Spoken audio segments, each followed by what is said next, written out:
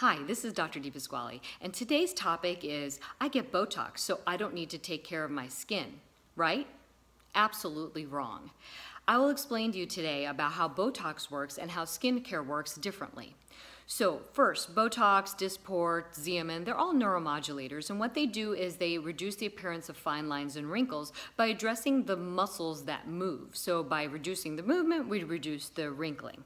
But that is only one aspect of aging. If you look at a young person's skin, let's say somebody in their 20s, you'll see not only do they not have wrinkles, but their skin looks very, very different from somebody who's much older. For example, their skin texture is very even. They don't have fine lines, they don't have wrinkles, they don't have dark spots. Their skin tone is also very, very even.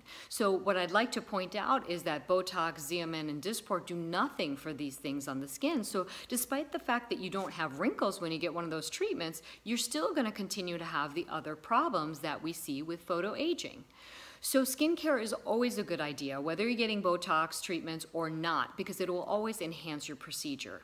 The other thing too is that I noticed that in my medical spa, clients that take good care of their skin, not only do they get better results from any procedure that we do, they also typically will spend less on procedures over time, which will actually save you a lot of money. This is Dr. DePasquale. I hope this information was very helpful to you, and please share this with anyone that may find this helpful as well. Thanks for watching. Until next time.